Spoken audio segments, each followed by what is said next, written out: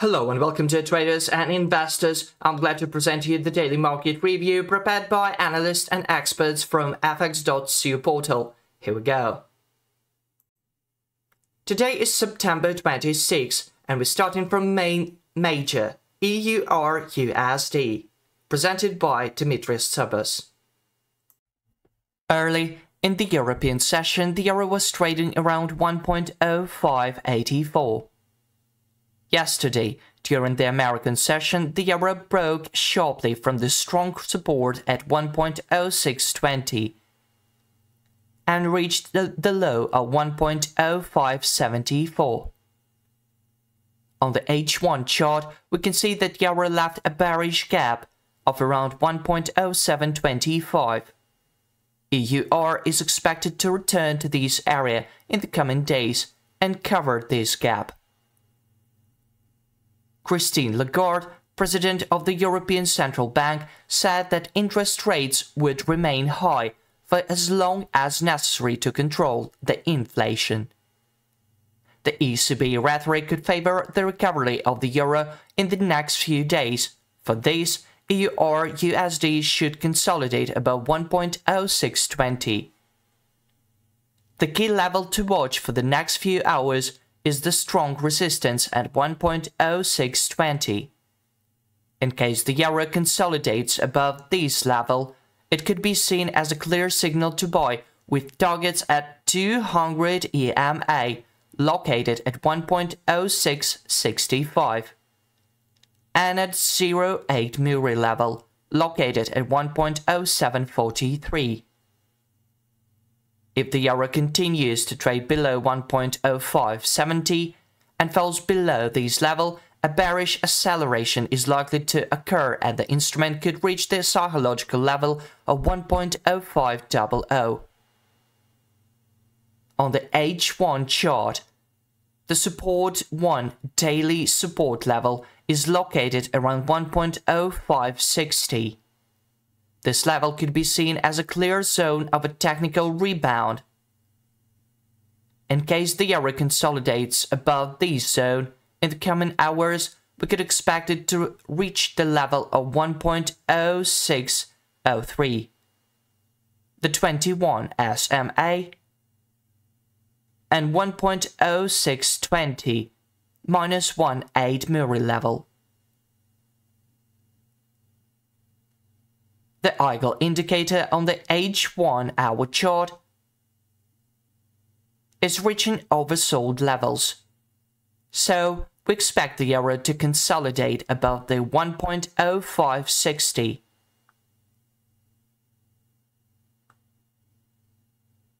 Above this support, to buy with targets at 1.0620 and 1.0742.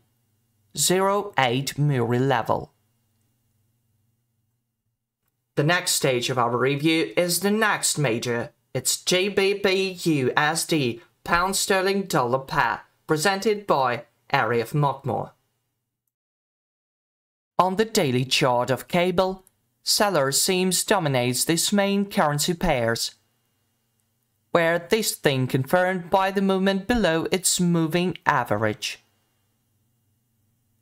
as well as the appearance of bearish 1, 2, 3 pattern, followed by bearish Ross hook. So that, in the next few days, GBPUSD has the potential to nosedive below to test the level of 1.2009. As long as on its way to this level, there is no upward correction which exceeds level of 1.2546. Because if this level successfully broken above, then the downward scenario that has been described will be invalid. Gold, sweet gold. We've got a trading plan for this commodity asset presented by Petar Yakimovic. Gold has been trading downside as we expected.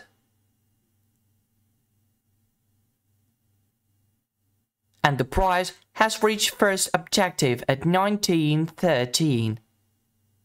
Anyway, sellers are in control, and Petar sees potential for the further downside movement. Due to the rejection of the resistance in the background and breakout of the support, Petar sees potential for the further drop towards next downside reference. Downside objective is set at the price of 19.00. RSI oscillator is showing downside trend continuation, which is good sign for further downside movement. Intraday resistance is set at the price of 19.13. And finally, here's Laurie Bailey with AUDUSD pair forecast. Let's have a look. The Australian dollar, judging by the sideways movement of the Marlin oscillator on the daily chart, is waiting for a resolution regarding the US budget in Congress. If the budget for 2024 is not passed, which is highly likely, then we expect the pair to rise in the 0.6775, 0.6815 range. On the 4-hour chart, the Aussie's plan for growth is supported by the price returning above the MACD indicator line, its blue line on graphic. Marlin is attacking the boundary of the bullish territory. The current growth is expected to be short-term. A signal for medium-term growth will be the price overcoming the MACD line on daily chart, coinciding with the target resistance at 0.6514, the high on September 20th. That's all for today. See you online soon and good luck.